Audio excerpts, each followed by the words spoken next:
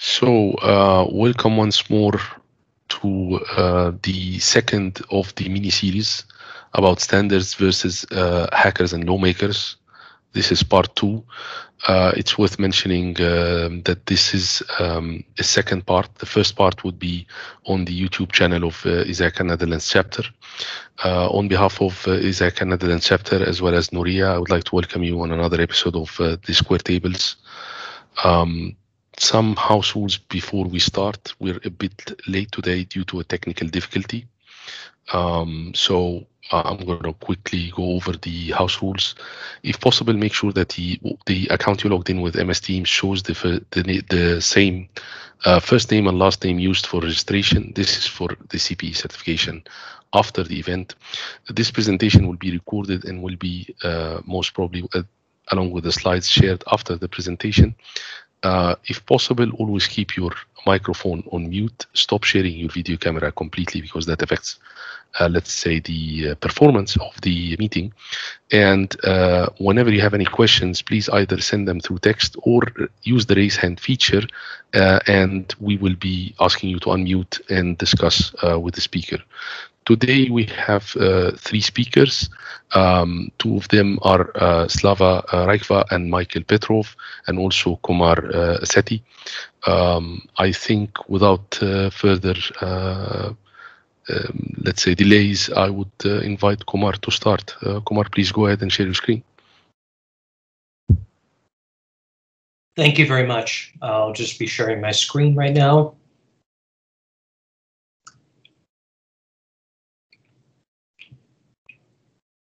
Can everybody see my screen? Not yet. It's taking a bit of time. Okay, let me try again.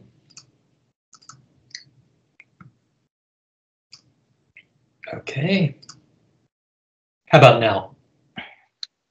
Yes. Can you go in presentation mode? Yes, sure.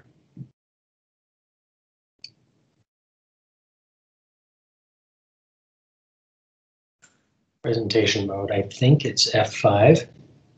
Nope. I'm sorry, 1 second. There we go.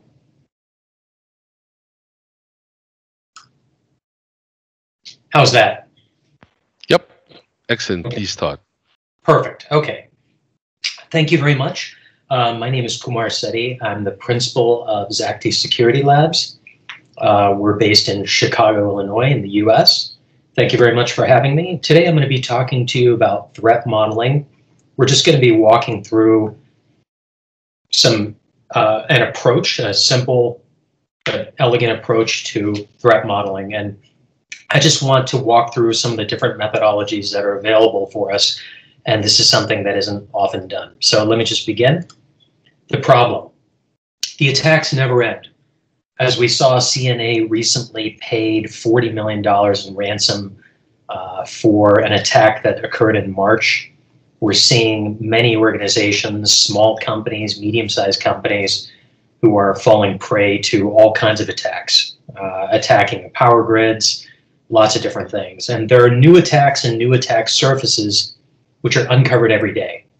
Most organizations, from what I've seen, just go through checkbox exercises. They recycle risks. They fail to think outside the box. So I don't know if any of you have ever read Sun Tzu. He was a famous general in the 5th and 6th centuries in China. He said, if you know the enemy, and he wrote a very seminal work called The Art of War. If you know the enemy and know yourself, you need not fear the result of 100 battles. If you know yourself but not the enemy, for every victory gained, you will also suffer a defeat. If you know neither the enemy nor yourself, you will succumb in every battle. So essentially he's saying you need to know yourself and know the enemy. I'm going to jump into an example from history, the Battle of Cannae, which was a very spectacular victory against the Roman Empire. So in 2016, a very pivotal battle, the Battle of Cannae, was fought between what was the Carthaginian Empire and the Roman Republic. And this battle was probably the closest the Roman state had ever come to its destruction in its history up to that point. But the Roman Republic survived this disaster and actually ended up annexing the Carthaginian Empire, which is present-day Tunisia. This battle was fought in southeast Italy between Carthaginian forces led by Hannibal Barca and Roman legions led by Lucius Paulus and Gaius Varro. After Rome won the First Punic War, they were pretty much the dominant naval power in the Mediterranean Sea. And Rome also colonized Iberia to mine its silver, further enriching the Roman Republic. So Hannibal understood Roman strategy, and he decided to take the initiative by taking the fight to the heart of the Roman Republic. He knew eventually that Rome would attack Carthage. So he had that foresight. So he thought, well, I'm going to take the battle to them. So he was thinking like a hacker. Hannibal started his campaign by invading Iberia. He procured silver, supplies, and food, and then he used these provisions and supplies to cross into the Alps, into Italy, with his army and war elephants. So after winning some decisive battles along the way, he marched through to southern Italy, where he used the Greek and Italian vassals of Rome to join his army. He then encamped at Cannae. He chose Cannae because it was a center of farming and grain production. It was kind of the breadbasket for the Roman heartland. And he specifically chose a region in Cannae which was near the only source of water in the area. He knew Rome would attack. So this applied a lot of pressure on the Roman legions, and then he provoked the fight on his terms on their territory. And eventually what happened was, when the battle started, he outflanked the legions and crushed the Roman army. So, but unfortunately, Hannibal's army was small and Carthaginian army is much smaller. Rome's legions were too big to lose. And this initiated a long drawn-out war where eventually the Roman general Scipio Africanus fought against Carthage, led a campaign against the Carthaginian Empire, and they annexed Carthage. So what are the lessons we can learn from history? History is filled with lessons. So what can we learn from this? Rome lost the Battle of Cannae because they underestimated and failed to understand their adversary. So I'll tell you, threat modeling is a very adversary-driven process. You have to think like your enemy. The Romans never imagined an army would cross the Alps from North Africa, very audacious move, with elephants. A lot of Romans had never even seen elephants, unique attacker tools. They did not anticipate what to defend. Where was he going to attack? He attacked Iberia, he went through the Alps, and then southern Italy. He was unpredictable. And the Romans failed to anticipate where they would be attacked, from the sole source of water in Cannae. So Hannibal Barca was a bold genius, and unlike any adversary the Romans had ever encountered. He understood his own capabilities and Rome's. He wisely utilized his assets. He found insiders to betray Rome, and he understood all their weaknesses. So he understood himself and he understood his enemy. So he increased the chances of victory. He employed assets to gather intelligence, and he found the right attack surfaces, like any hacker, good hacker would. So threat modeling is something probably the Roman Republic should have employed, but they didn't in this case. Rome failed to understand Hannibal, his motivations, his strengths, and where and when he would attack them. And they may have won the Battle of Cannae if they had established a threat model. I'm going to go to another important lesson from history. Well within the 13th century, the Mongolian Empire, as we all know, was the largest land empire in the world. They ruled from Siberia and China and reached Budapest. Recently, I read a book, and it seems like the Mongols also invaded Palestine. I had no clue about that, but that was just very interesting. The Mongols tried dozens of times to invade India. They really wanted to invade India. They never did. Every time they failed. In one instance, just when it seemed like the Mongols would win, they were crushed as a result of a unique counterattack. So one of the times they almost won was in 1299. The Mongol army led by Dua Khan marched 200,000 cavalry, thousands of foot soldiers, and siege weapons and projectile weapons using gunpowder. Very unique, all designed by Chinese engineers. That's one of the things the Mongols did. Whenever they conquered an area, they found the smart people, they found engineers, and they put them to work. And they said, we need a way to bring down city walls, and you're going to help us. So they thought gunpowder was a great idea. So this army, this huge army, camped outside of Delhi, prepared to crush the city which was under the rule of the Delhi Sultanate controlled by Sultan Alauddin Khalji. So Sultan Alauddin Khalji was a very interesting person. He had a lot of foresight. He allowed his generals freedom to bring him ideas, and he thought outside the box. That was his strength, and that saved him and Delhi and India in return. And we'll go into that next slide. So the Mongol siege of Delhi, the siege went on for days, and at one point it seemed that the Mongol army would breach the fortifications, and once they would do that, they would have annihilated everybody in all the residents of Delhi, like they did in many other places. So at the brink of defeat, some of the generals of the Sultan came up with a plan. Within the walls of Delhi, there was a huge store of fermented ale, like beer, which was being saved for a festival that was coming up. And also there were several thousand war elephants within the walls, within the city of Delhi. But during this time, an interesting thing was happening. It was elephant breeding season. So the male elephants were very irritable because their libido was very high.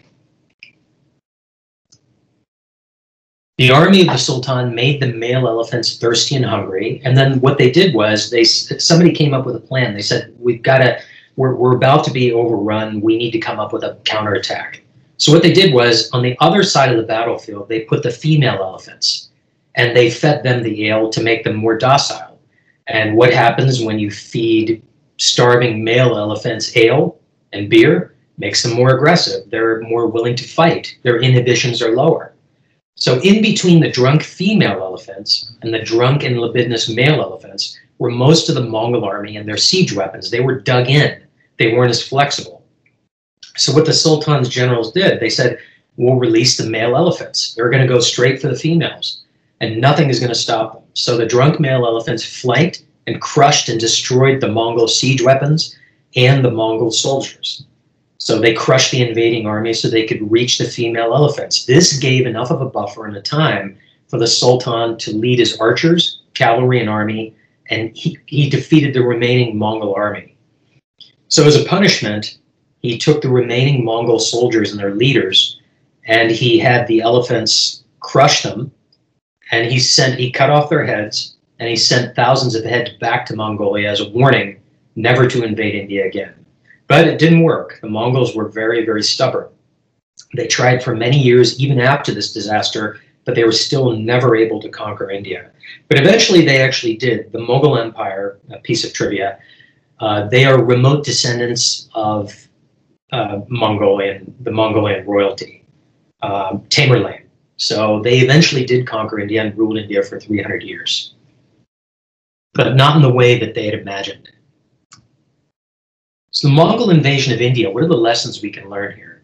The Mongol adversary model versus the Indian defender model.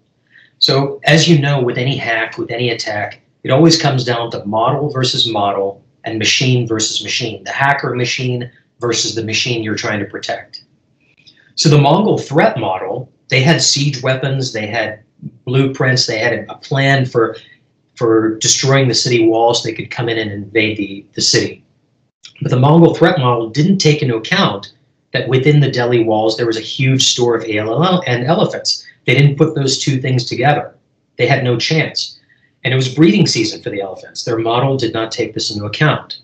The Mongol army was dug in and concentrated on breaching the walls.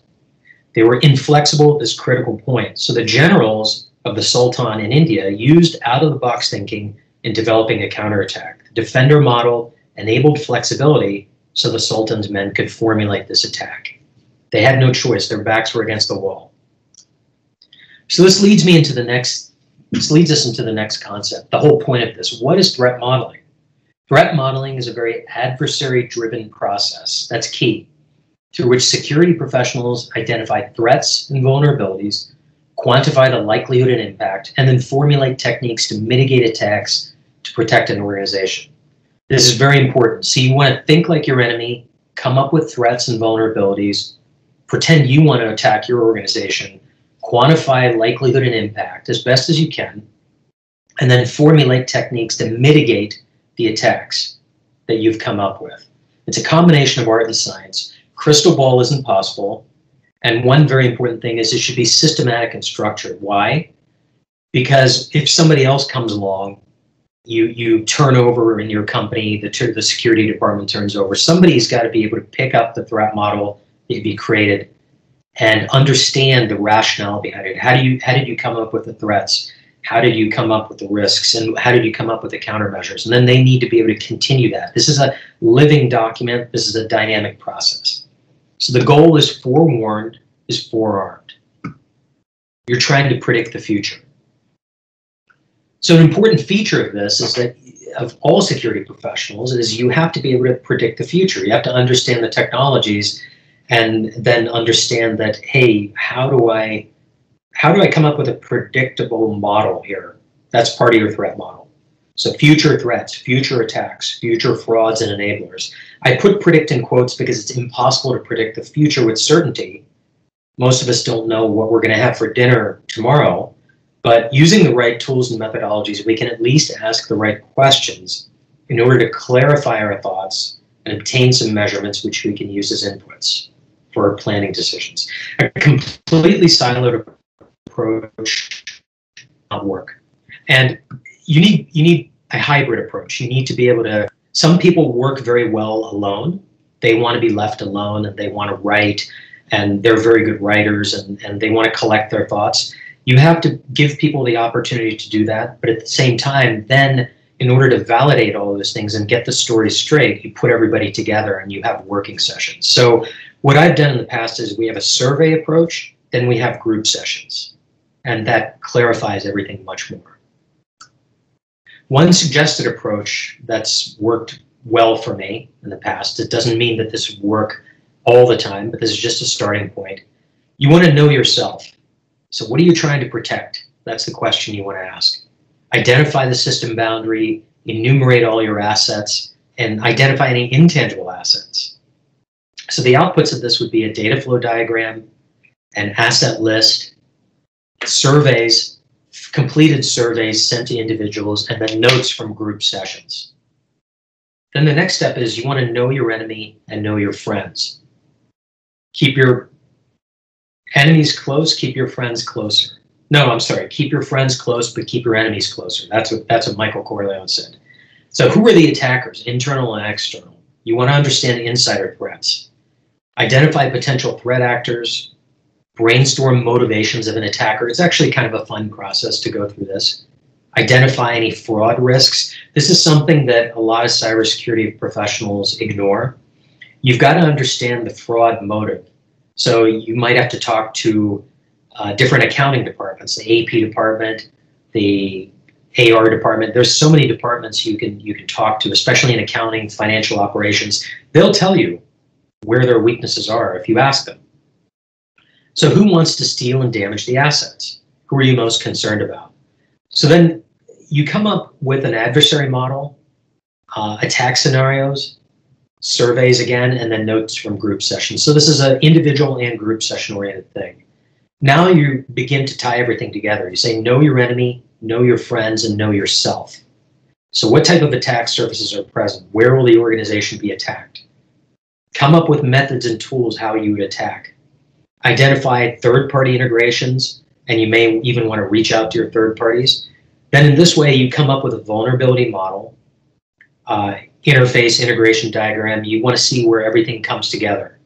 Surveys sent to individual stakeholders. One thing I may not have mentioned here is you want to talk to the internal audit team and see if there are any issues. Read the financial report, the 10K.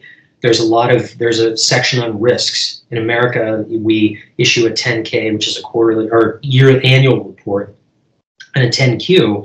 And sometimes they put in risks in the 10Q, but it's interesting. And then at the end, you want to tie it all together. You know it all. What are the risks, controls, likelihoods, and impact, and the countermeasures? This is very important. You don't want to just come up with what could go wrong. You want to understand what do you need to do to fix those things. So you want to take a proactive approach. So the output of this would be a NIST matrix with risks, controls, likelihoods, calculated risk exposure, and detailed countermeasures. You want to be able to measure things. You want to take the attempt to measure things, because if you can measure it, you can improve it. And then you can prioritize as well. Caveat. It's not as important to generate a lot of paperwork as it is to understand the organization's posture, threats, and countermeasures. A lot of people like to write reports and generate paperwork, that's fine, but really the whole point is to gain a deeper understanding of where the weaknesses are and the solutions, potential solutions. So some threat modeling frameworks. These are the ones that I found. There's a lot of good literature on them. There's NIST has a great threat modeling example. They actually walk through an entire example, and it's great. And it's updated very frequently, and there's a lot of input from the Department of Defense, the Pentagon, so it's very good. Octave is more organizational based, so enterprise based. So I like it because it has a lot of good information where you can develop good surveys, and it looks at the entity, which is important. PASTA, Stride, Dread, and MITRE ATT&CK. PASTA, Stride, and Dread are more based on software development. Some of these were originated with Microsoft, and they've kind of taken on a life of their own, and they're good, but I think they're just a little bit narrow. MITRE ATT&CK I really like because it's kind of an open source threat modeling tool, and I'll just go into each one of these. As I said, the NIST threat modeling methodology is very good. They have very good examples. Octave, you can build asset-based threat profiles, it helps you identify infrastructure vulnerabilities, and it's strategic. And you can come up, I like it because it has a good source of questions for surveys, things like that, a good starting point. PASTA, it's good. I mean, it goes through all these different steps. If you want to know how to develop these different sections, like threat analysis, attack modeling, some of the things may be a little bit out of date, but it's a decent starting point. It's worth just looking at. And Stride was developed by Microsoft in the 1990s. It's a little bit dated. It's not as current as something like MITRE ATT&CK, but it's interesting. I mean, it's another source of information, a good reference. I wouldn't rely on it completely, but it's a good reference. Dread was developed as a supplement to Stride. So they ask these questions for each potential threat. It's something, again, if you're starting, it's good to get a wide range of sources, and so I would recommend just looking at it. But I really like MITRE ATT&CK. It's globally accessible. It's like a wiki format. It's graphical. If you're a visual person, it's an excellent tool for understanding the different stages. And what I like is they go from reconnaissance to exfiltration to impact, and they have all the techniques and sub-techniques. And the nice thing is you can click on the techniques, and you can even subdivide it into different cloud platforms. Like if your company uses AWS, they'll have a whole wiki and a whole resource on how you could apply MITRE ATT&CK to AWS or to Azure. I don't know if they have one for Google Cloud. I haven't seen it, but they may have it. But it's very good, and they have a whole guide to getting started. So I highly recommend MITRE ATT&CK. So my recommendations, many frameworks exist. There are a lot of similarities between all of them, but I think it's to get a good overall view, it's better to look at it when you're starting a mile wide and a foot deep, and then you start to customize it based on your specific risk profile for the company you're consulting with or wherever you work. So that's why I think it's good to have exposure to all these different methodologies. So I like Octave personally because it's a good resource, and they start at an enterprise level. They have an organizational emphasis. And it's a good place to develop some of the surveys, which can be sent to individuals for completion. So also use Octave guidelines for the group sessions too. They have some good tools for that. Obtain an understanding of business risks and fraud risks. So you can look in the annual report. You can talk to the internal audit team. You can see if there are any issues that they've identified that are recurring. That's something that's very important. and you shouldn't have to reinvent the wheel. So these insights should flow into your adversary model. So remember, threat modeling, again, is adversary driven.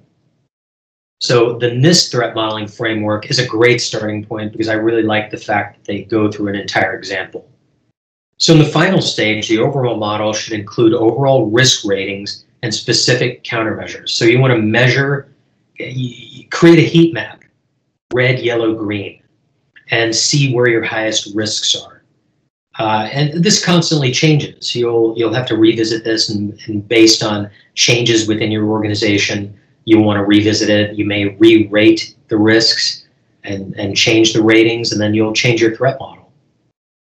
But always remember that your threat model should be a living document and should be revisited and edited on a frequent basis to accommodate changes, as I said. So just like anything else, I mean, changes always happen. Like if any of you play blackjack, if you know how to count cards, what's the whole motivation behind counting cards? You count so that you understand what bets to make based on what the dealer gives everybody.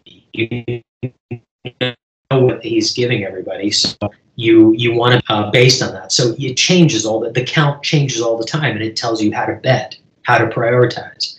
So the same way with threat modeling, threats change, risks change, so you want to be able to change with that and accommodate those changes. Always remember, know thyself, know thine enemies and thine friends, and that'll help you to know it all. One more thing I want to say, I know I talked about war elephants, and in creating this presentation, no elephants were harmed. Thank you.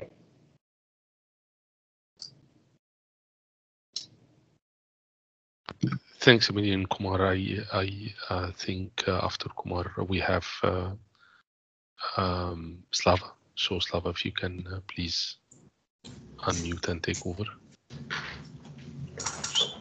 So I guess thanks, Kumar, for this wonderful presentation. And can you hear me? Yes, we can. Okay, that's perfect. So in a sense, Kumar has been talking about a lot of stuff from what I wanted to talk about. So I want this to give a bit more practical approach as to what do we do with our clients, what do we do, what things are we looking for from our from how do we suggest our clients to protect their infrastructure. Mike will be talking after me about the due diligence, about due effort, about different types of frameworks. So this part of the session will be probably a bit more simplistic, but with a practical twist. So hopefully it's gonna be useful as well, and it's gonna essentially we're gonna talk about who do we want to protect against. So we all know that there are hackers, there are bad guys that do come into our environments, that try to harm us. So who those guys are, and well, essentially, if we're talking about governments, if we're talking about insurance companies, if we're talking about applying different regulations, any activity which you would classify as any harm done to your enterprise, to your organization, to your company, to your systems, should be treated as the cybercrime. And I mean, there is quite a few definitions out there, but it is always something activity which has not been authorized, which has not been approved, and it was either done with a computer system or to a computer system or through a computer system. and that's almost always for profit. Sometimes it can be for political reasons, and even less cases are personal. Like an excellent employee will hold a grudge about at the company. Um, so whenever we are trying to understand how to build our defenses, as Kumar was saying, we need to understand why we are protecting, what we are protecting, and who or what we are protecting against. So, from our experience with many different clients, we see that majority of attacks they are just coming out well for financial profit, for financial gain, um, and those attacks are usually done not even by specialized groups of hackers. Uh, these days, it can be done by pretty much anyone with an access to uh, even some of the freeware tools available with the Kali Linux, for example, Metasploit. Uh, Tools can be easily purchased on the internet, on the darknet. There are multiple vulnerabilities available and multiple exploits available for those vulnerabilities. So these days, when we're saying that we are protecting against hackers, it means that we are protecting pretty much against anyone. Uh, with access to those tools, it's just like random. In most cases, it's just a random chance that you or your organization will get hit. And over the recent years, there is a new term which has been coined and it is quite adopted these days. And well, we are calling this spraying bullets when people will be just launching big number of non-targeted or non-specifically targeted attacks, uh, just hoping to to score to gain access to one of the systems. Especially, we always see an influx of those types of attacks after some new zero-day exploit has been published. Even this year, when we had uh, a number of vulnerabilities announced for Exchange servers, Microsoft Exchange servers, for SolarWinds. Uh, they were public, they were known. The vendors released patches which fixed the issues, but still, there were quite a lot of systems available which were unpatched, and those spraying bullets essentially they were successful in many cases just because the organizations behind those servers didn't pay enough attention to the patching, to the uh, security policies they have, to the systems they're having. So first key practical thing of what we see is happening on the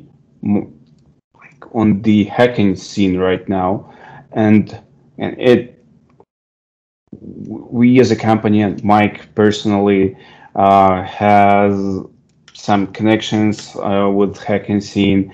We've had some employees who were hackers, so Mike can talk a bit more about this if he wants to. But essentially, they're all confirming that in most cases, it is not the people who will write the exploit will perform the attack. So the people who write the exploits, they will try to sell them, they will try to get their buck, but they believe they are pretty safe with the fact that they are not using it. Okay, they might give access to the tooling, but they're not using the tool themselves. So technically, they are not breaking any any laws, any regulations. So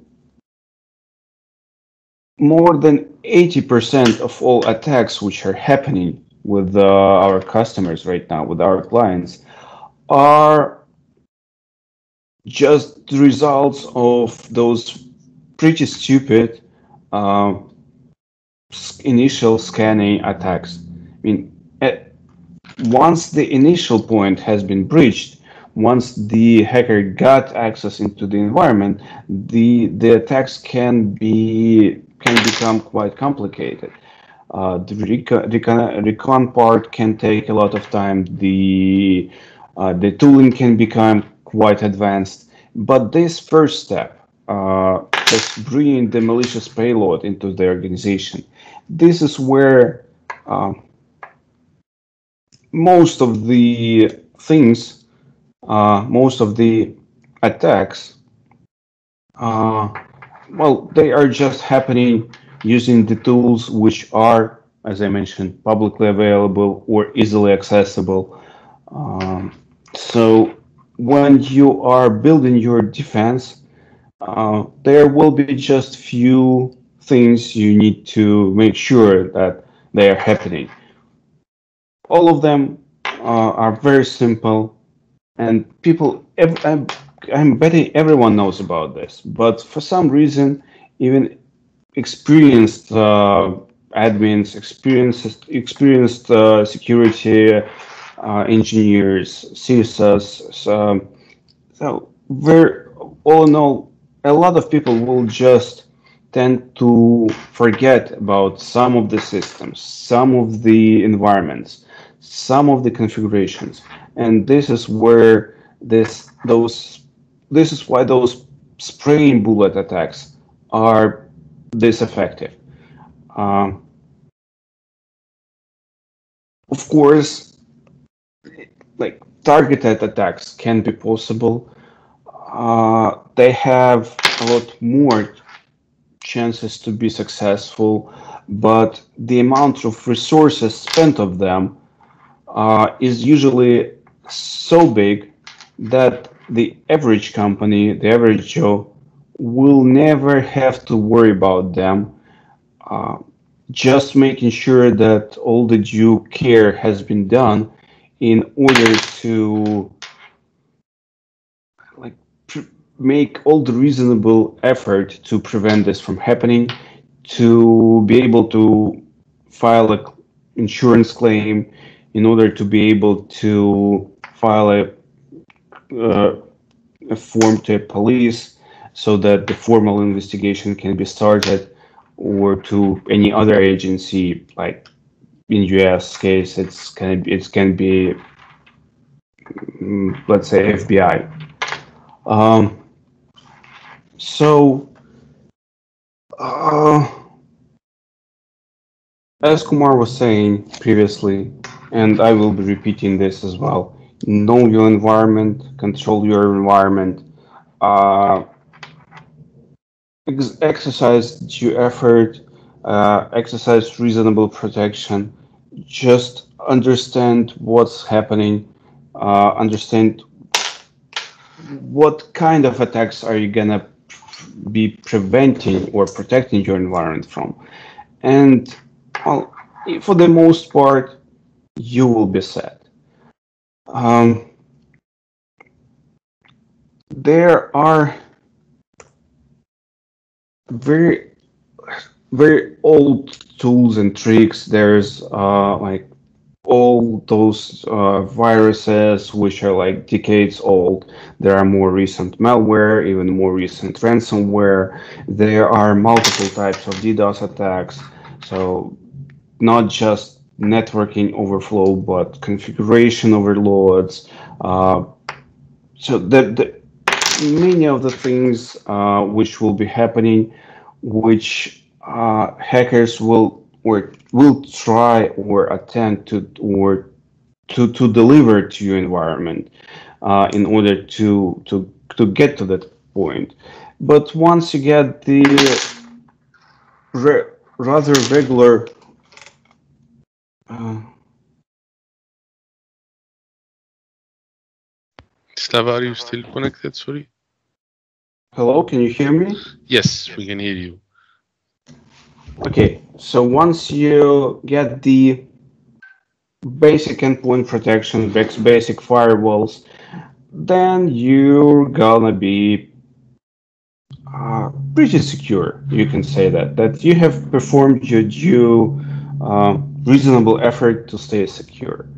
What is more interesting is more recent developments with the APTs, advanced persistent threats, and fileless malware, ransomware, which can also be LOL bins. So those are the systems. Those are the threats we against which you have to go and essentially you can use any of the frameworks Kumar was talking about. You can use MITRE, you can use Octave. There is one other framework which I like, which Kumar didn't mention. It is from Lockheed, and it is called Cyber Kill Chain,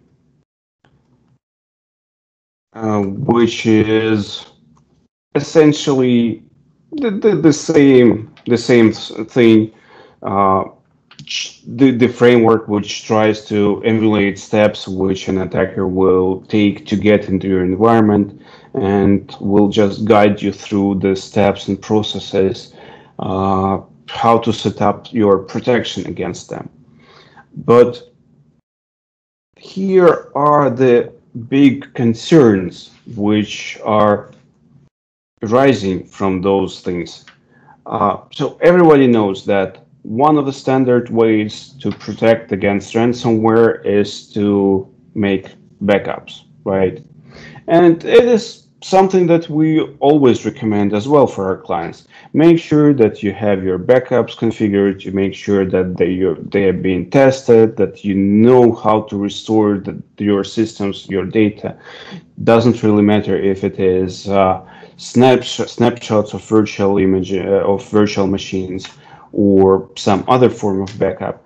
But uh, in many cases, those APTs can stay in your systems undetected for quite a long period of times.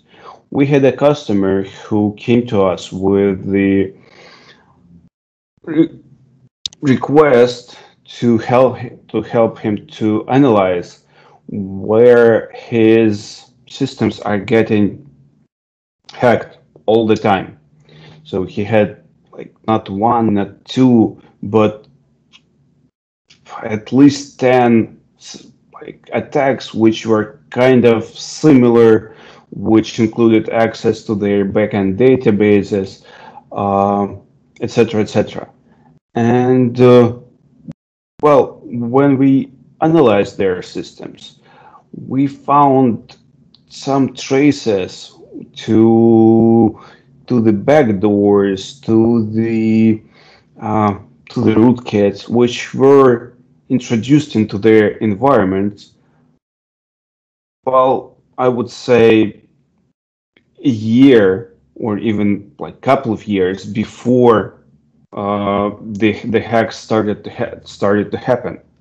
So the attackers had plenty of time to completely understand the environment of the customer, figure out the weak points, figure out the databases, figure out the passwords, figure out the applications, custom developed applications. They were able to get the source code of those applications and study them. And in this case, I mean, well, first of all, not every company is even able to afford to keep a year of snapshots daily, let's say. And even then, how much time it will take you to first identify the source and then roll back day after day after day to make sure that that source is no longer there and that uh, you still have to double check and triple check and recheck and recheck everything to make sure that there is nothing else there. So, and with fileless, it's becoming even worse when the LOL beans is, well, if someone is not really familiar with this, it is the tactics which allows to use standard files. Uh, a lot, in many cases, files which are, well, like DLLs, libraries, or executable files. In many cases, files which are already present in the in the operating systems, Windows-based or Linux-based. Uh, well, for example, from Windows, every Windows will have cmd.exe, so the standard command prompt. Well, it can be used to LOL being a type of attack, where attacker can use this command prompt just to write some data into, let's say, alternate NTFS data stream, or, well, or even like event viewer app. Event viewer app can be used to bypass user access control mechanism imposed by Windows, starting from Windows Vista to the recent ones, Windows 10s and Windows servers 2019. And I mean, that's the the standard part of the application, the standard part of the operating system, which you essentially cannot remove. In Linux world, there are many cases when you can use grep, you can use cat. So very basic, very standard systems, very standard applications, which are being used to deliver different kinds of malicious. Sometimes it is malicious payload. Sometimes it is to be able to escape user space. Sometimes it is to be able to bypass built-in system validations. So when I'm saying that 80% of the attacks would be happening with the standard tools which are available, once the hacker will get into your environment, well, they can start deploying quite advanced things. In the worst case I've seen, the company had their environments, they had their environment separated on the networking level. So they had the hackers, they got that they were able to get control of the WordPress machine, and then they just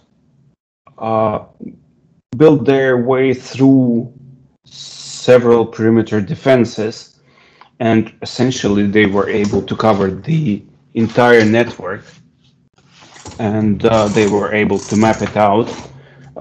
Luckily enough, no big damage was done, except that initial WordPress machine, those attackers were caught. But this gives us the second very simple, very basic advice. Do not rely on your existing infrastructure. For the advanced persistence threat, the biggest challenge for an attacker would be to map out, to recon through your network, to recon through your environment, and any change within that environment. You can update Windows to a newer version, for example. You can replace your firewalls. You can change the network access rules. So any change which happens within your environment can just throw the attackers off their weight and give you some additional time to identify them, to identify their activities. And yeah, as I said, sometimes it is tricky to find this with especially with fileless LOL bins, but there are ways how this can be done as well. We already discussed that the biggest part of hacking happens for financial profit, and in most of the cases we're seeing for the past few years, the target was pretty simple. The attackers tried to drop in some part of malware. It could have been Emotet, it could have been anything else, which was just used as a means to further download the malicious payload, usually just with a simple PowerShell. Just download the code snippet into the memory and then execute it out of the memory, which again makes it another type of fileless software. But they will spend very briefly very small amount of time trying to understand the systems.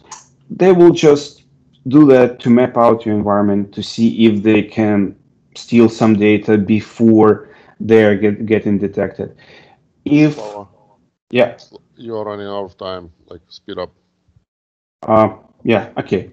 So speeding up.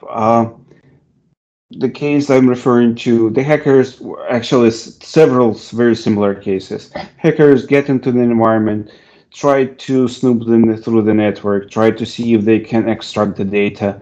They were not able to. In one of the cases, the data was stopped because of the unusually high network traffic, which was detected, and then their actions were taken. But then the ransomware encryption happened, and that's pretty much it. There was a ransom note, and people just were trying to get their money. So how to fight the bad guys? Kumar gave a great speech. So you need to understand. You need to give reasonable level of protection. To do that, you need to understand who you are protecting against. Whom do you protect with? So you have to understand who your colleagues are, what is their level of knowledge, how to raise their awareness. Understand your environment, pick applicable standard, and follow it. When we implement the cybersecurity defense, we always recommend our customers to start with the risk assessment. Not all the data needs to be protected. And in many cases, protecting too much data will just give you more problems than benefits. When we know what do we need to protect, we can define when exactly it has to be protected, how it can be protected. Sometimes we do recommend for our customers to create snapshots, but we definitely do not recommend to make snapshots, for example, for end user PCs or laptops. We do suggest to take an approach which would allow systems to be rebuilt from scratch rather than being restored from the backup. It is simpler. It is it is usually saving a lot more time than just to start digging through the previous system, trying to figure out if there is still some traces of malware, if there is any traces of APTs present in the system.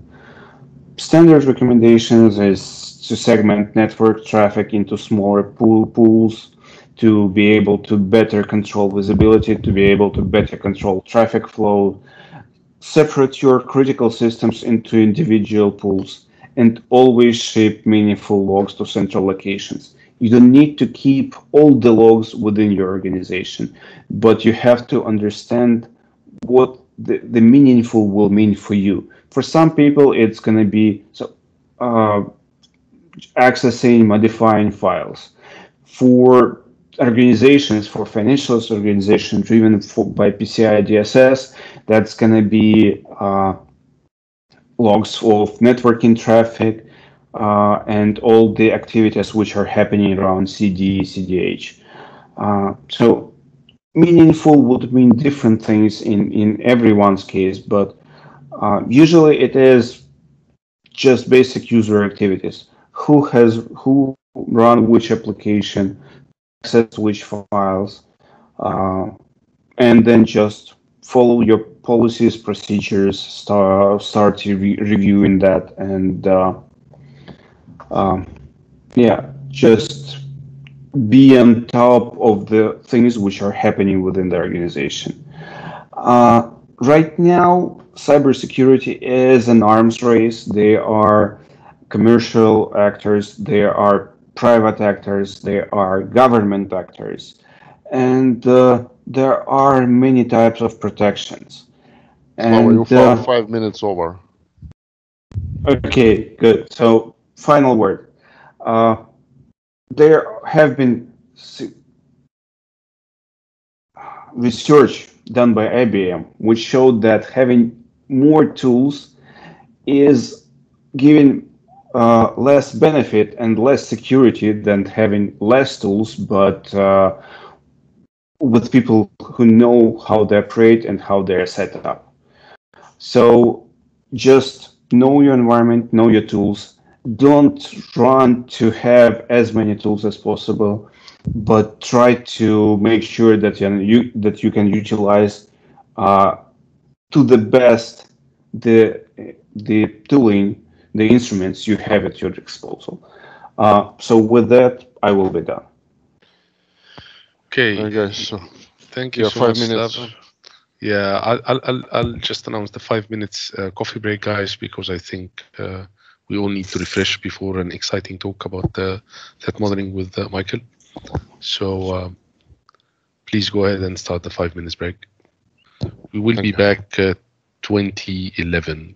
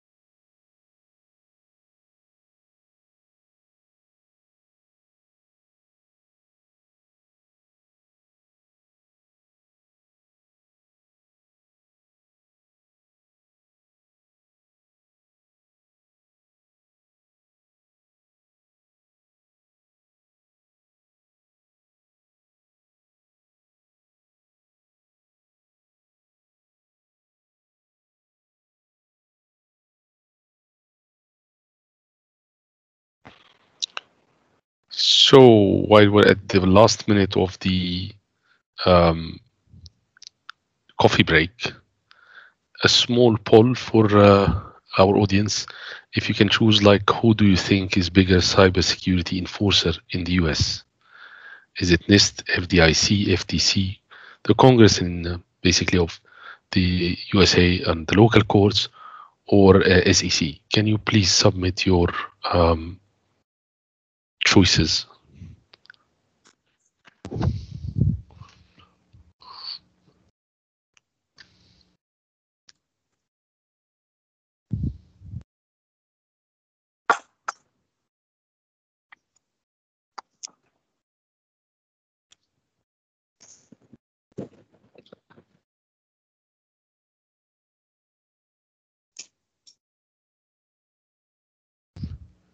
I see that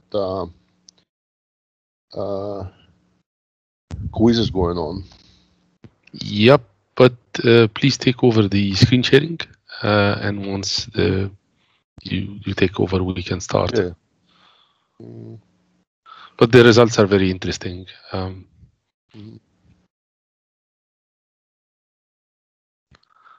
Okay, we also have another quick poll. In the case of a breach, what is the first action? Preserve artifacts, eradicate the intruder, read policies and procedures, understand the motive.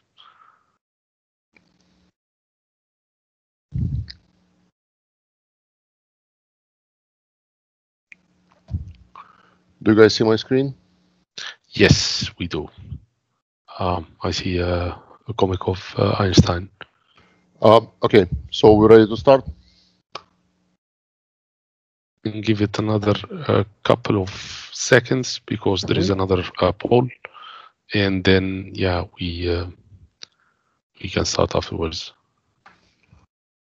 So yeah, interesting responses. I would say go ahead, Michael, and thank you so much for that. Yeah, sorry, let me be very fast because the problem is that the course that I'm running is 3 hours and I got less than an hour. So I'll try to squeeze things in, and I will be jumping through slides. You will have full presentation, so you will be able to see all the details. But I will have to do it like very quickly. Now let's look at the chat. I will be constantly looking at the chat. So if you throw a question or opinion, please feel free. So there is a poll. Who do you think is the bigger cybersecurity enforcer in the U.S.? And people say NIST. NIST is Institute of Standard. It's like ISO. They don't enforce anything. And it's very interesting because I thought you guys listened to Keith. And in the US, biggest reinforcer is FTC. FTC is Federal Trade Commission. As in the United States, there is no specific cybersecurity law. Federal Trade Commission takes regular consumer protection law that they have, and they argue if you are breached and you lose your customers' information, you endanger your customer, and they're using these laws to enforce. The next one, Paul. In the case of breach, what do you do in the case of the breach? And people say preserve artifacts. And my personal opinion, I would argue that you have to go to your policies and procedures. We'll talk about it, but depending on where you are and where your customers are, you're on a clock to report it to law enforcement agencies. And sometimes it's more important to report to the agencies, report to Attorney General, or file a police report. It's more important than to preserve evidences, or you're just going to get less penalties. And your actions, you have to split your team. One should be messaging to the outside world, get approval from executives, what to say, how to say, who to talk to, and another team should be concentrated on actual figuring out the breach and eradicating people and do all these things that they have to do on the technology side. So, guys, I would really suggest to develop the develop the cybersecurity response team policies and procedures, because under the pressure you will be shaking, and you will be running on a clock to do certain things. So it has to be developed and prepared. Your biggest enforcement in private sector, it would expect enforcement to be stronger in the public sector, like military. Nah, when we say enforcement is who will be punishing you? So like cops will come to you and sue you. I mean, arrest you, sue you, whatever. So FTC is creating more. I guess it's a terminology. So yeah, in the United States, like whomever is bigger enforcer is whomever will be punishing you and suing you for cybersecurity breaches. So maybe it's a misunderstanding in the terminology. What is harder to implement? It's PCI, NIST. Yeah. This is just for me to gauge the audience. So let's talk about the presentation. So why standards? Even one Einstein would not be able to put things together. All the standards are joint opinion of a bunch of people, and when you try to figure something out on your own, you will forget something. I have a great example. One CISO of a large financial company showed me his plan. I looked at it and I said, "Listen, this is 80% of NIST core. Why don't you take NIST core?" And he worked on it for like, I don't know, 2-3 months. And I said, like, take NIST core, just implement it and forget about it. Standards are, the basic recommendation. There are many of them, and I'm not gonna talk about it a lot. So a standard is anything written, but it's hard to say if PCI is a standard, because it's basically a bunch of banks got together and said, okay, this is what we want to see from you if you want to get cheaper deals.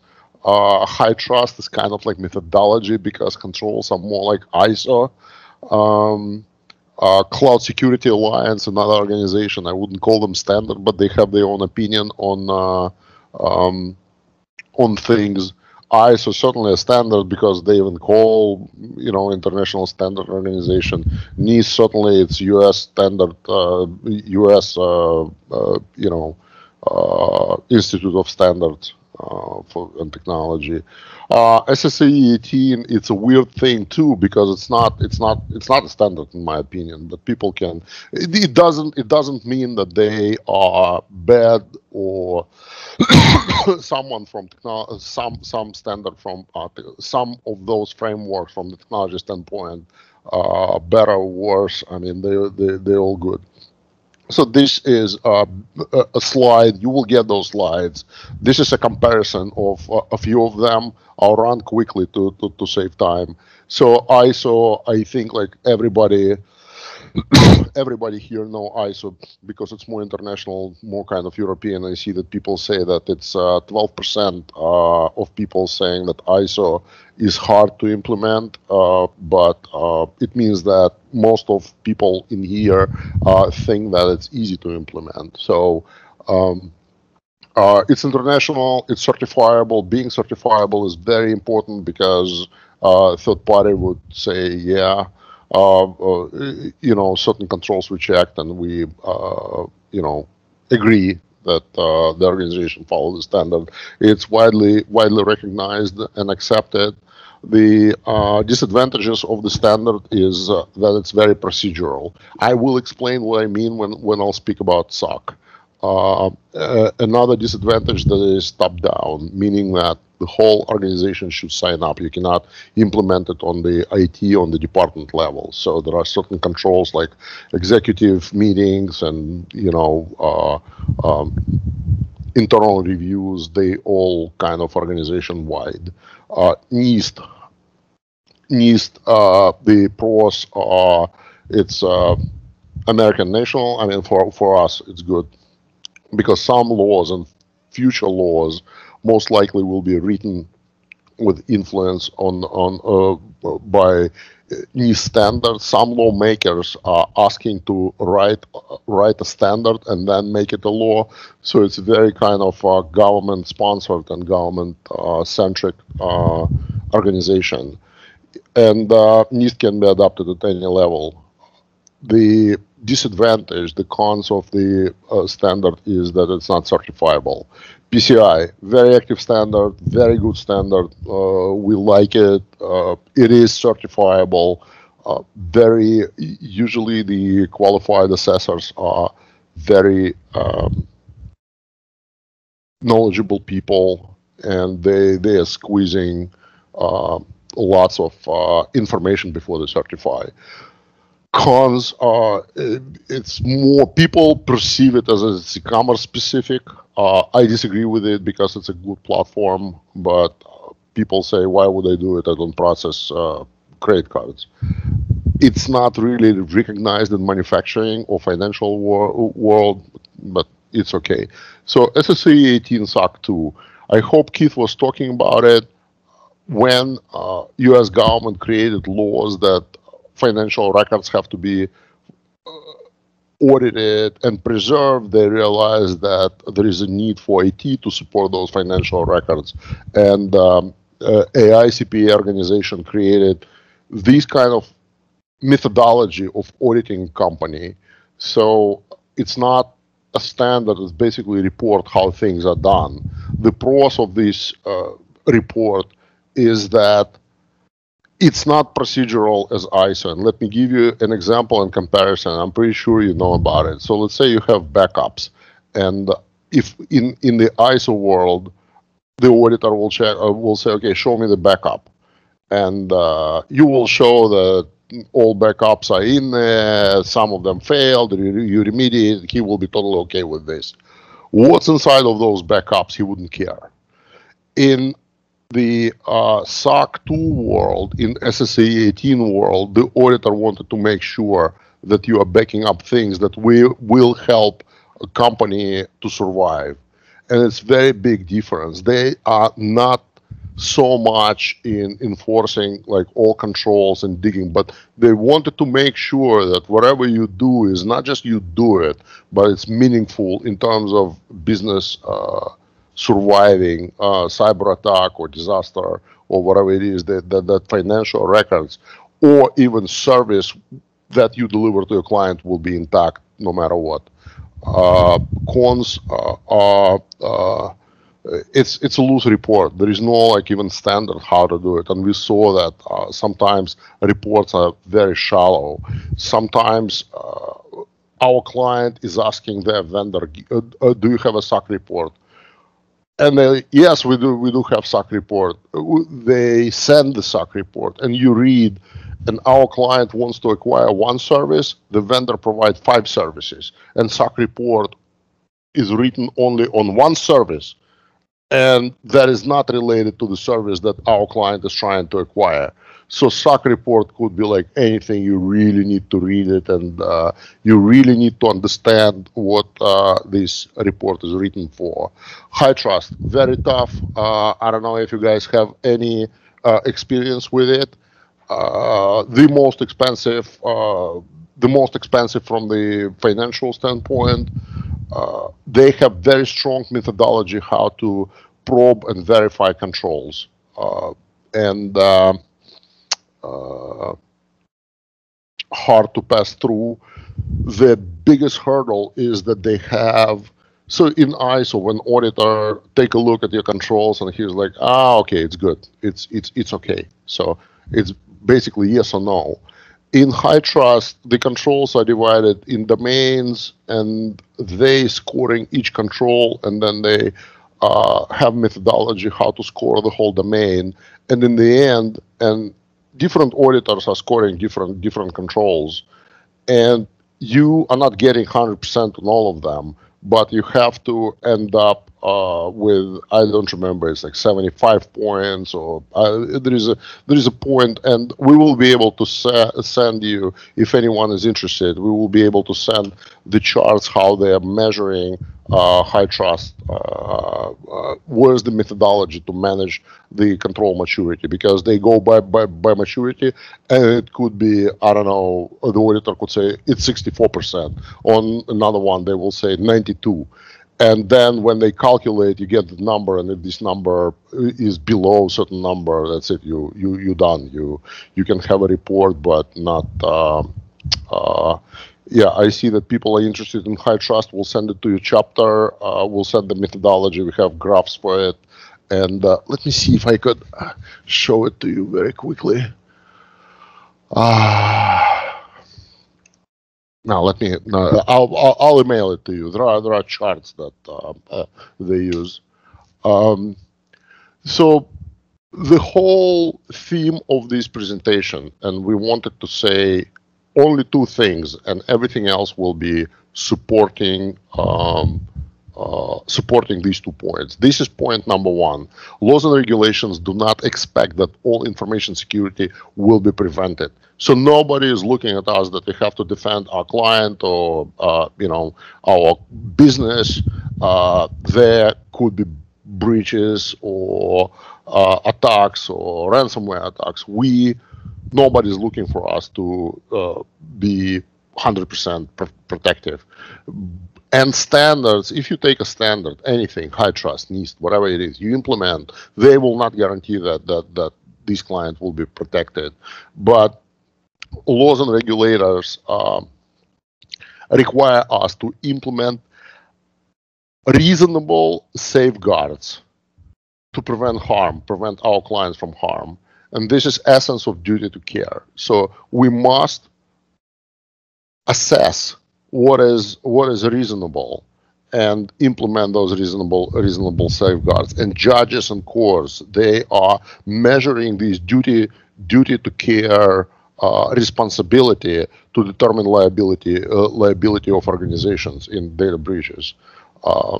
So FTC is basically saying that risk assessment is the methodology that company use to demonstrate that they understand what is reasonable and what controls to implement. And same thing with GDPR.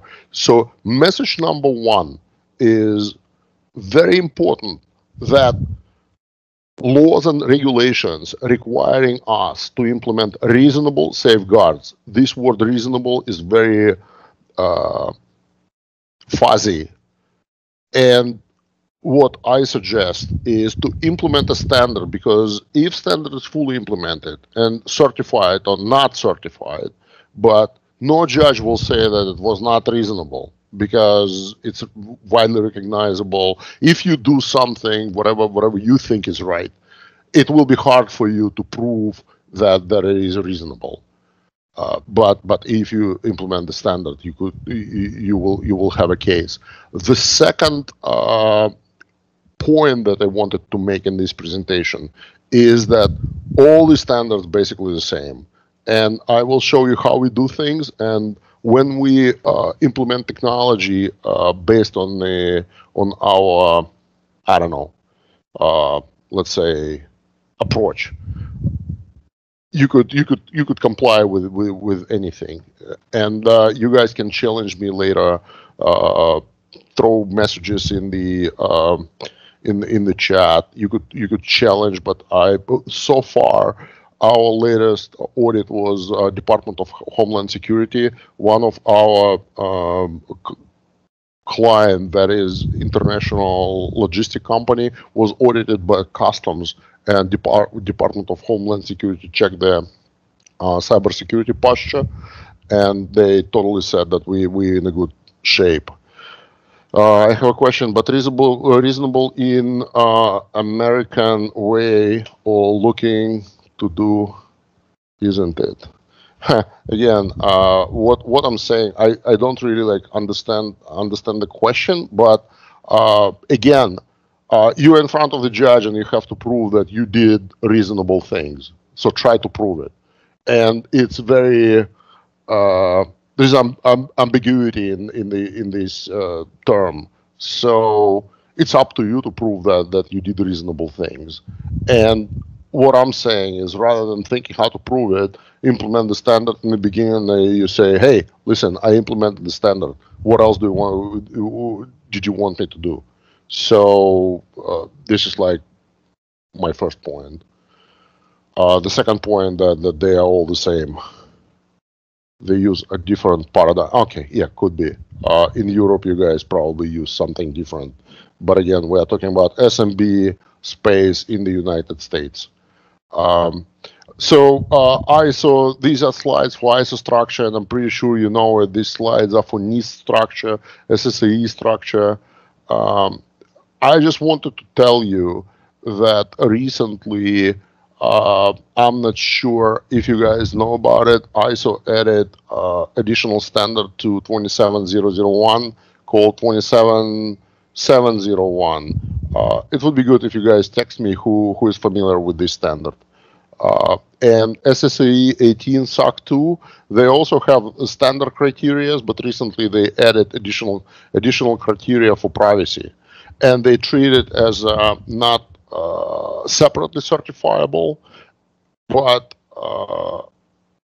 kind of in addition to the main framework, to the main standard. And if you wanted to be certified on that specific thing, on the privacy, it usually costs you half of the certification.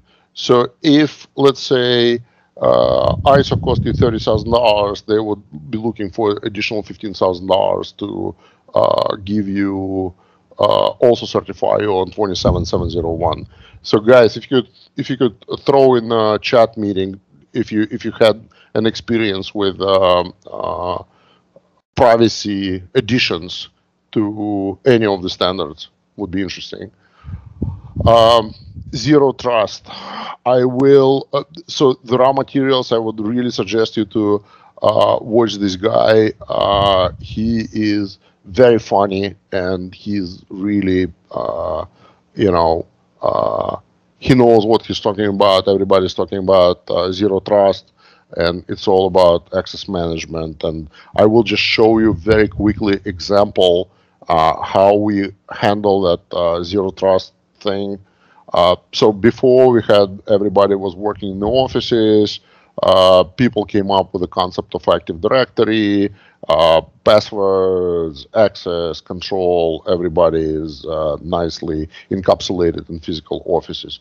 Then we started introducing data centers. Some applications went to data centers, so Active Directory or Access database was synchronized between like applications in Active Directory and in on premises. Then what we started seeing, and it's kind of very interesting,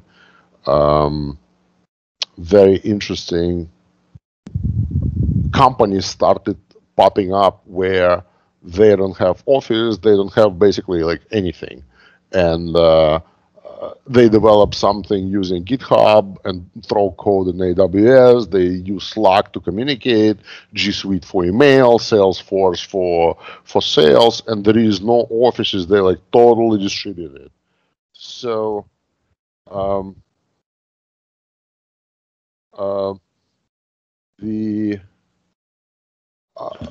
it's very hard to even, and these companies, when there are 10 people, it's okay, but when they start growing 20, 30, 40, and I ask them, how do you know how to onboard person?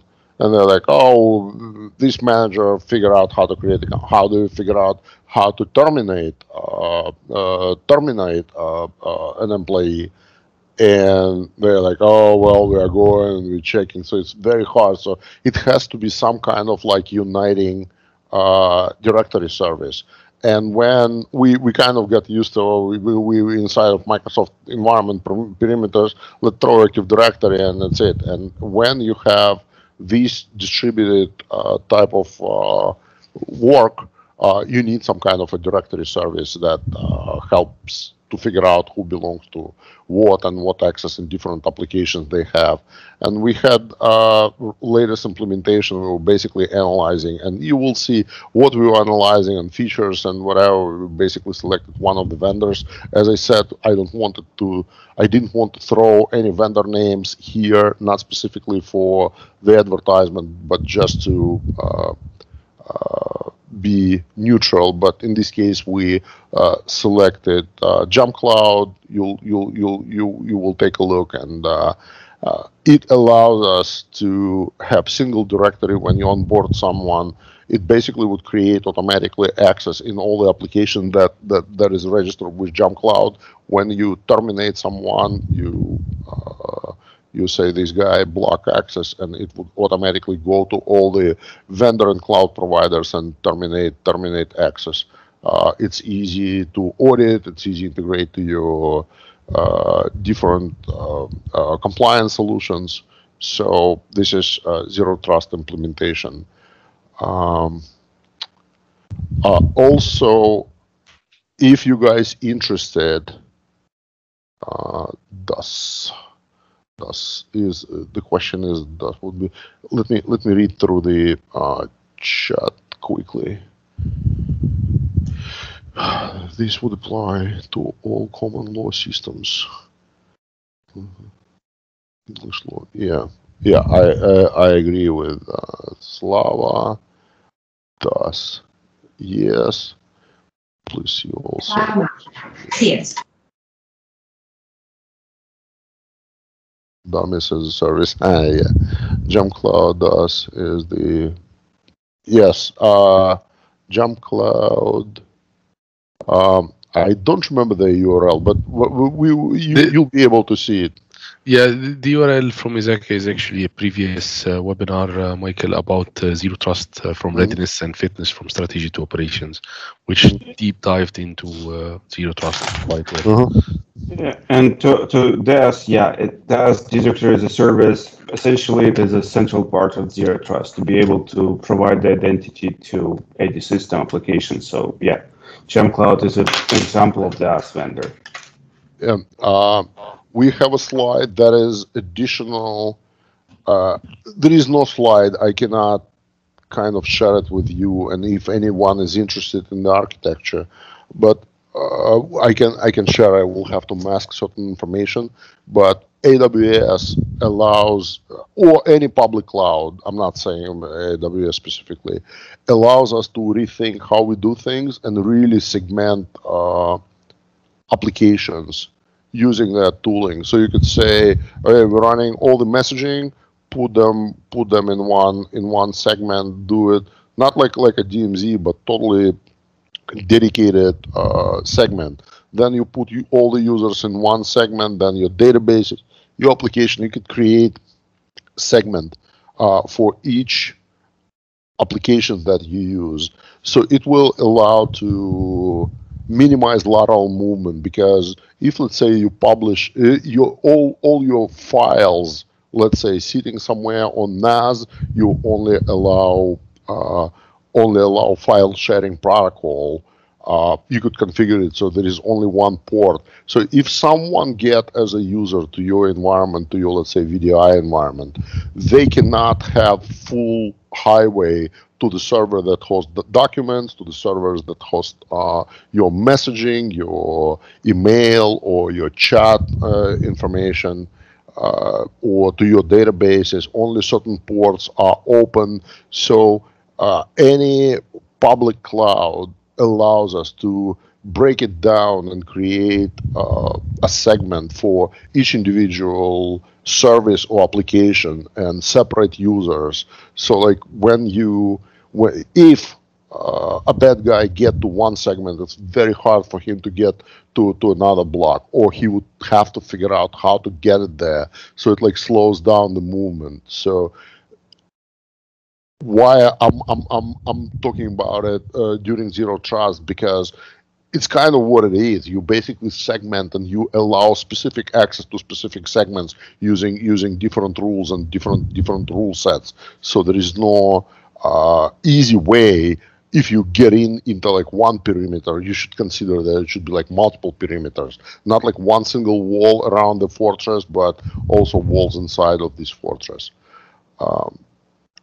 Okay, now I'm going to talk about the second point, that all cybersecurity standards are kind of the same, and show you our vision on how we do things. So no matter what we do, no matter what standards you take, it's all about kind of like two things. It's all about the information that we protect and the risks and how we mitigate those risks for this information. So we need to understand what we're protecting, and we need to assess what we do to protect it. And certainly we have context and scope, so to understand from where to where, what are the limits of our cybersecurity system. So information classification is very important. I'm not going to go deep. I'm pretty sure that you know the standard. It's FIPS. Actually, I don't know, because we are not in the United States. It's a very famous, not a famous, but kind of known standard in the United States. It basically suggests, it's a longer document, but you could minimize everything in this table, and you could read it. I'm not going to read it for you. So each information should be classified, and they should and it should be assessed from the CIA factor and its confidentiality, integrity, and availability.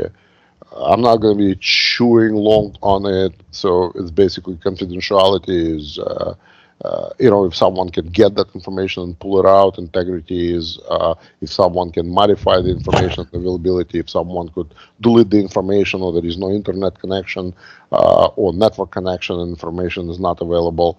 And they classify it low, moderate, and high. And if all of them low and one of the factor is high, the whole confidentiality, the whole information is critical. And the second one is risks. Risks, I wanted to talk a little bit more about it, because I think it's very important, and I'll try to bring relationship to MITRE, to threat analysis in here.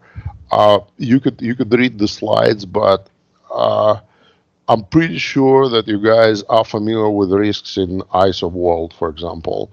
My big criticism of all the risks in NIST today, in ISO, in PCI, in whatever it is.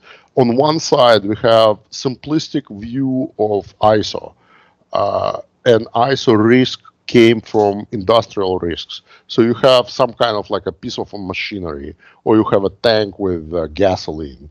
And they assess a risk. What is the risk, and what is the mitigation factor? We put a valve, and we could mitigate 90% of problems. We put a second valve, and we can mitigate. There is a residual risk, 10%. We could put a second valve on the system, and it would mitigate another 9%. And our total risk is 99%. And my biggest argument with this is that it's not working in cybersecurity world. So you cannot take this industrial approach. I mean, you can, but it's not going to be effective. Now, we are members of CIS, Center for Information Security, and they came up with risk assessment methodology, CIS RAM version 2, and it's much better view on the risk. I think I will record my review of CIS RAM, and I have 2 points that they did very well. So one of them is they say that our risks are multidimensional. So it's not just one risk. For example, the tank will explode and some people could die. So in cybersecurity, they say that there are 3 types of risks, and they call it mission, objective, and obligation. I was calling it, and the system, the GRC system that we use is calling it financial risk, reputational risk, and legal risk. Basically the same thing. When I said it to them, they said, "Oh, basically, mission is your reputational, and objective is your financial, and obligation is your legal risk." I agree with that. Now, my next criticism to them is they use the same notion. Risk is. Let me see if I have it on the next slide. Yeah. So risk is basically like the likelihood impact, and then they come up with a rating, and they're trying to calculate this rating. And my problem with this is that in this cybersecurity world that we are now, it's not just a dynamic. It's dynamic in terms. It's not just. It's multi-dimensional. It's still dynamic. So you cannot say that, oh, I mitigated my risk for 90% or 95% or whatever the number is, and there are lots of people that are using Excel spreadsheets to calculate nice math, show it to execs. My problem with this is this: you today you say that we are mitigated. We put an antivirus on the system, and we let's say you pull it from the thin air and say 99% is mitigated. Tomorrow it will be 0-day vulnerability, and the whole your mitigation will go to zero basically. And with different situations, there are so many things that affect your posture and your risk mitigation scoring, that I think it's all like there is no way you can calculate it. There is, I don't know, if you want, you could take a look at FAIR standard. It's fairinstitute.org. They have some complicated, very complex way to assess risk and to put some kind of number and financial value on it. And I argue against it as well, because, okay, they put, okay, this is the risk and we could lose $10 million. But how can you guarantee that it is that? Because what if ransomware guys will ask you for $20 million ransom or for $1 million ransom? So they are pulling these numbers from, like, I don't know from where, from thin air. But risks are very important, and I can tell you what we are using risks for. Only two things that we are using risks for. Number one is a control selection, because if you don't have this risk, why would you implement this risk?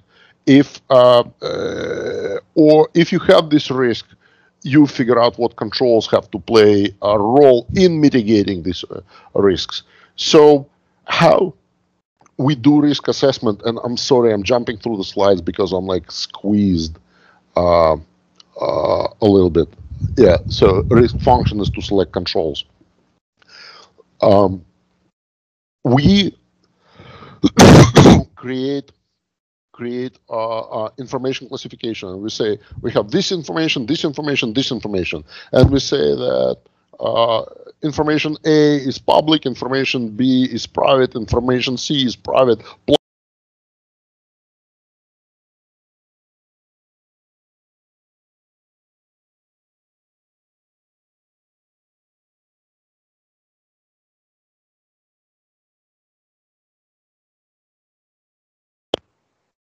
I think, Michael, you accidentally muted yourself. Yes, Mike, there is no voice. How about now? Yes, now we can hear you. Thank you so much. Someone muted me, or I did it by accident. Yeah. So so again, you say, okay, this is the information, this is the classification. It has PII in it, and then we apply risks to it. So one of the function is to select controls. Another function, I said two, I broke it down a little bit. So it's also for executive awareness. So like once a year, we show risks to executives and say, okay, here are the risks. What do you want to do with it? Throw a little bit money in this risk, or you just say, forget about it. We're just gonna accept the risk or whatever. So that meeting is very, very important. Must happen once a year, and to present risks for executives and all the budgets, all the driver of the IT challenges beside the functionality that would help to deliver services to clients has to be driven by risk assessment and report to the executives. Also, we will show you. I will show you if I have enough time. The idea is that we tied our risk management,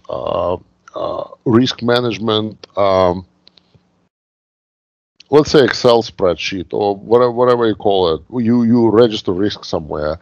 We record all incidents. And for example, our antivirus showed that someone clicked on something and it blocked the malware. So we would record that information. We would say that it was mitigated 100%, or it wasn't mitigated, or 50% was mitigated. So like anything happens to the information, someone took a file and our DLP system would notice that the file that was sent out had the social security number or medical information in it. There is an incident, and we apply incident to the risk. So we count how many incidents of each risk type we had, and that would change the likelihood. So every year we collect this information, because we could statistically, as FAIR Institute is saying, oh, statistically it's that. But in our company, we are that size, that industry. Hackers are not, don't care about us. And we basically accumulate that statistics, and we say that we hit these risks 20 times this year, and the mitigation was 100%. Then why would we care? Or we say, okay, we hit this risk 20 times and mitigation is 0. What are we doing with this? We need additional training. We need additional budget. This is where we have to concentrate next year. So this historical view is very important. And again, it goes together with executive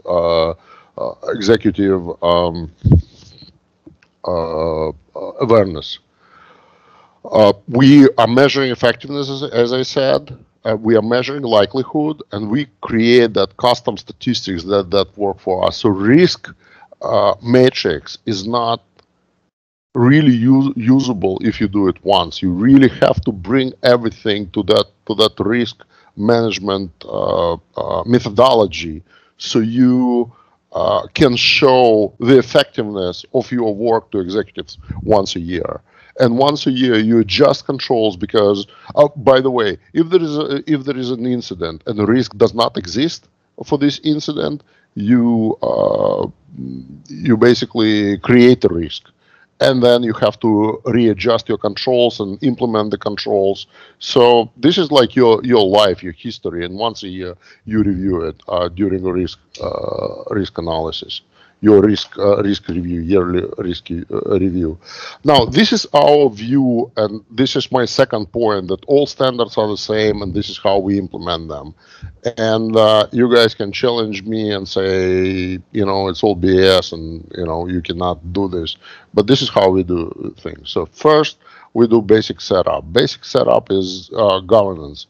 Who makes decision? We write it down. Like, I'll show you how we're doing it, but think of an Excel file and bunch of Word documents, doesn't matter. You need to capture who makes decisions, what is the context of the organization or the scope of what we are protecting, what is the business, what are the services. So we put like some documentation describing the system. So we do use a GRC governance risk compliance system, but it could be done in an Excel file. Then we do information classification. uh, per FIPS standard. Then we assess risks, and I'll go into deeper details. I still have 5 minutes. Then we select controls. Then we write policies and procedures, make sure that technology is implemented for the controls. We collect artifacts. We organize security, operation, incident response. We do our yearly review audits, and then we are ready for an internal audit for the certification. And then next year again, we reviewing risks. As I said, we collected all the information of how we did it, how we lived during the year, reanalyze, show it to executives, and we do the full cycle again, and we're ready for the recertification. And I have a few messages. Let me look. I can argue that if accountability means non-reputation, then it is not really a part of CIA trade.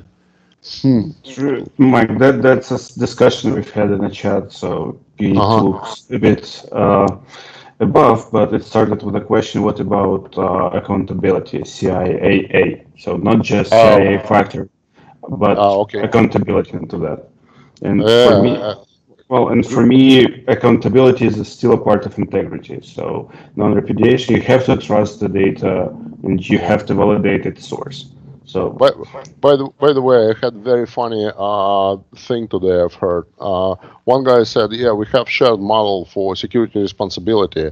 So, like public cloud guys would say, "Okay, this is shared model. This is what we are responsible for, and this is what you are responsible for." So, one lawyer had an argument that, yeah, there is a shared responsibility model, but there is no shared liability model. It was never a case when any of a client of guys like Azure or AWS, when it was a breach, they could put liability on the cloud. It's like, so yeah, there is a shared responsibility, but no shared liability.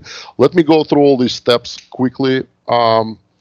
You'll be able to look what we are capturing during each step. The only thing is that when we do information classification with the red, I'm highlighting how we enrich the standards, and this is like our view.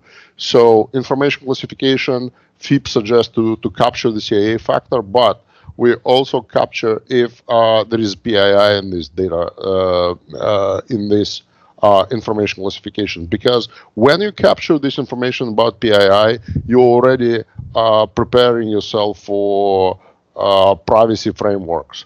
We also put information. We also store informational assets. This is financial document, financial information, and sits in QuickBooks.